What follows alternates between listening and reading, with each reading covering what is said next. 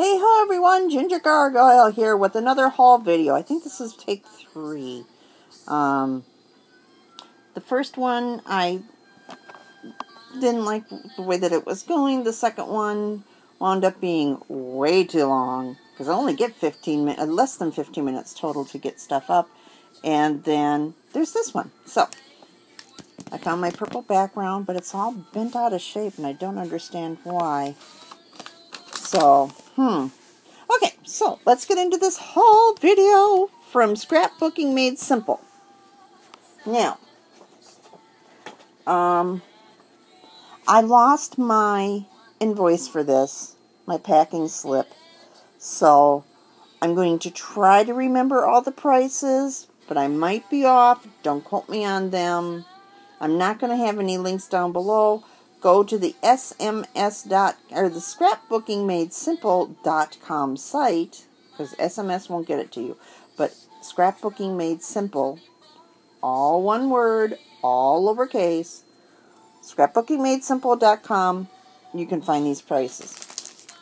Okay, so first let's start with the specialty plates. I only got the Simply Defined for the month of July.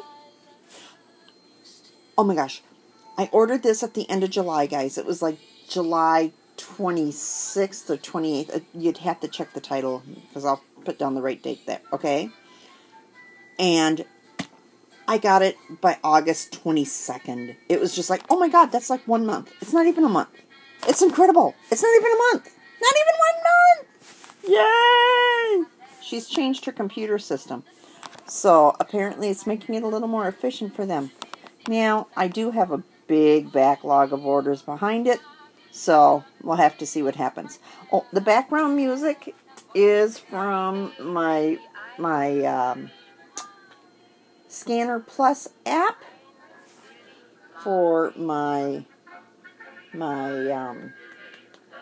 iPhone, because I guess it only works on iPhones. I can't get it for my laptop, and yeah, it's the 40s channel, so you don't need to listen to old radio shows. You get to listen to old music instead. Okay, so back to what I got. Alright, so the first thing I got was this Damask. Okay, it's a Damask, and I'll get this to focus on those numbers for you. Okay, there you can see the number, or the SKU number and the name. And she said it was 2 dies. And she's right. It is 2 dies. But it's a pack of 2. It didn't say 2 dies. It's a pack of 2. And if I remember correctly, this one was having trouble uploading or something. It was a little bit late. So if you upload just, let's see if I can't get this to work out for me. Yeah, if you cut out just this big center part, okay, just the big metal die, this is what you get. It doesn't cut out the paper, it cuts out the pattern within the paper. And then, I don't know if you can see it or not, but some of these bigger areas, and actually some of the smaller areas, there's no cutting blade, which means that you're supposed to be able to emboss it. I grabbed this for my embossing plate, and look what it did. It cut through this really bad.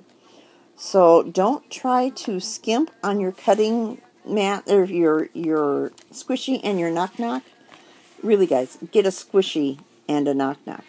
But what I did do to show you guys what the embossing would look like, all those orange spaces, once embossed, will end up standing out a little bit. Okay, and those would be embossed and popped out. Now, some of them I think are just the holes for pushing through to get your stuff out or to release the paper, but those bigger ones for sure are embossed. And then, another really cool, exciting part of the whole thing, and I saw these and I was like, oh yes, I must get. I could not pass. Okay, well, the July package was called Nothing to Be Afraid of, and this is the spooky elephant. There's your SKU number. Alright, so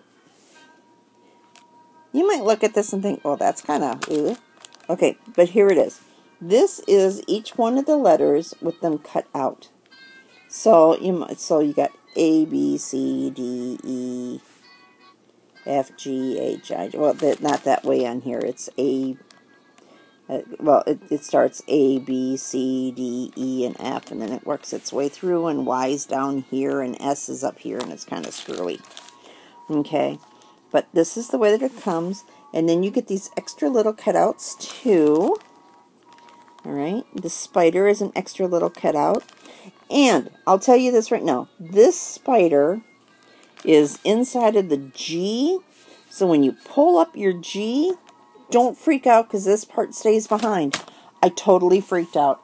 I decided I was going to write my name for y'all, and I popped out my G plate, and it was like, oh my God, why is this not coming up? I just busted it. No, don't worry about it. It's not broken. It's a separate die. Okay, so you can see G. I think I did the I upside down. G-I-N-G-E-R. Okay, Ginger. What I did was I cut this part first. Yes, there's a line there, and then there's another line here. I didn't have a pencil. I used a pen. And then I laid my ruler. Where did I put my ruler? I laid my ruler on there, and then lined them up straight on with my ruler, and then ran them through. And then when they got all done, I took off the G, and I lined the G up. You can see it kind of scooted over.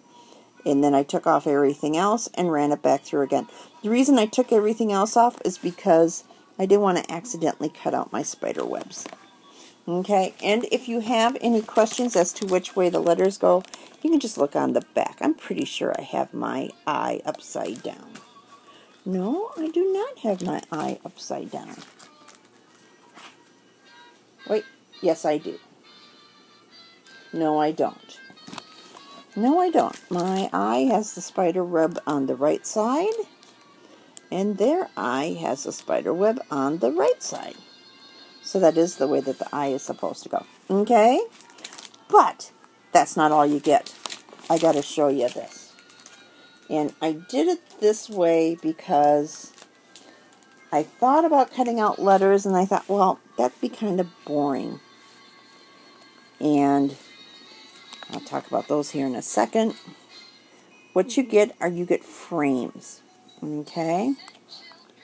And the frames that you get, this is a whole different video, so I'll pull those aside. Okay, what you get is a square one, which you see on the back, alright? And that's just big enough to cut out just that letter. Alright, so it cuts out just that letter.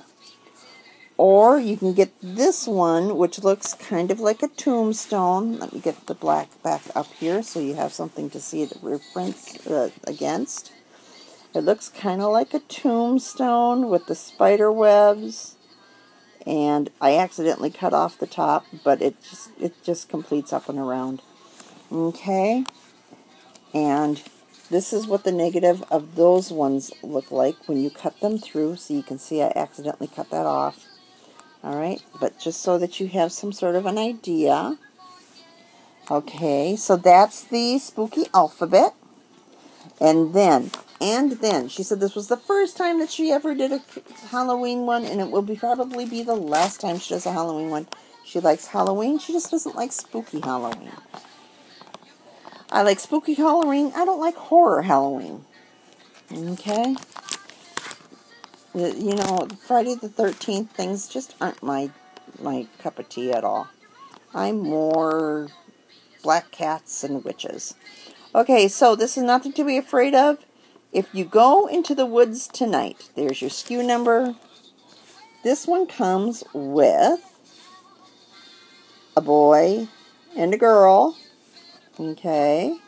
And yes, this is in the right way. These are the trees here.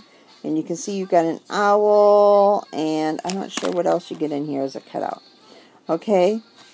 This is the way that it goes. But you can, if you don't want the boys and girl, you don't have to have the boy and girl. If you don't want the owl, you don't have to have the owl. I think that bat is separate too, if I remember correctly. Yes, the bat is separate. If you don't want the bat, you don't have to have the bat.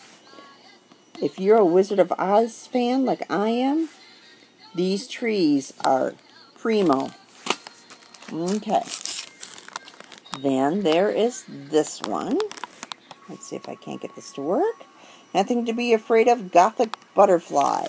Now, this just came with the I Want It All bundle, but I have a daughter who is practically in love with butterflies.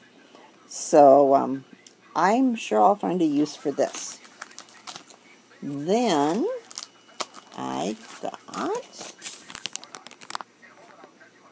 in the I Want It All bundle, Lady of the Forest. There's your skew. Alright.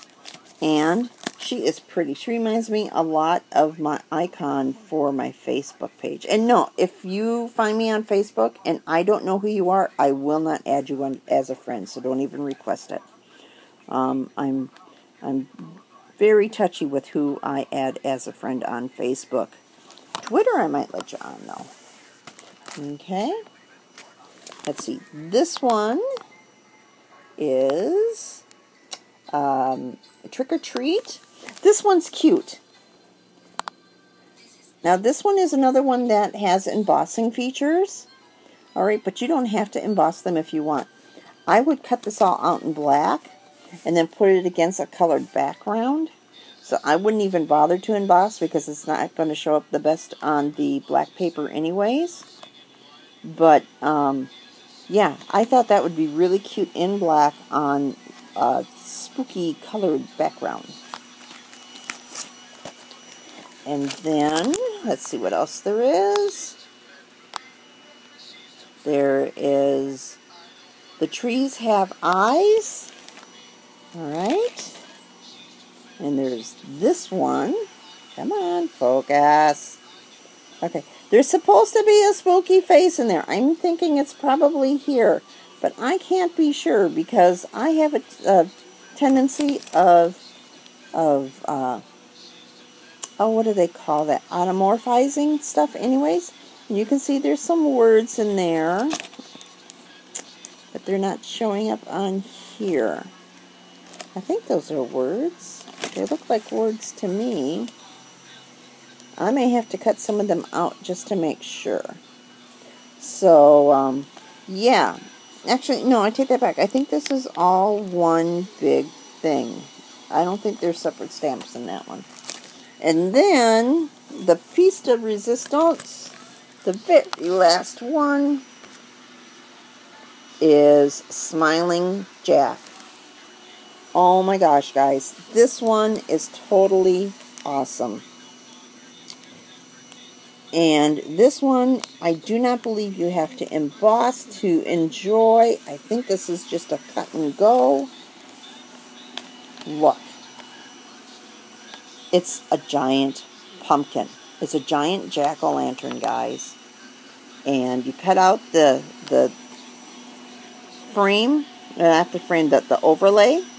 Okay, and then if I remember correctly, there is a separate die that cuts out a second edge for the background, and voila, you have a rather spooky pumpkin. I think he is cool.